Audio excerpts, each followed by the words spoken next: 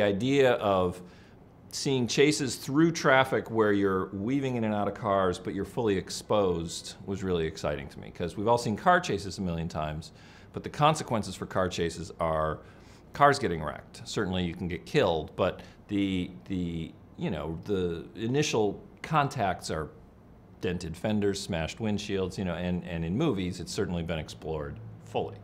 But the thing about a bike is the slightest contact can kill you. So you'd feel it when you're watching the movie that the risk is just much higher. A relatively simple scene, in terms of conception, not execution, of a guy on a bike weaving through traffic is really kind of nerve-wracking in the movie, because the stakes are much, much higher. You really can't bump into the other cars. It causes real problems. Danya is incredibly vibrant and just has this intense physicality that just kind of overwhelms you, because she's strong and fast and willing to go on the bike, and I think she's just great in the movie.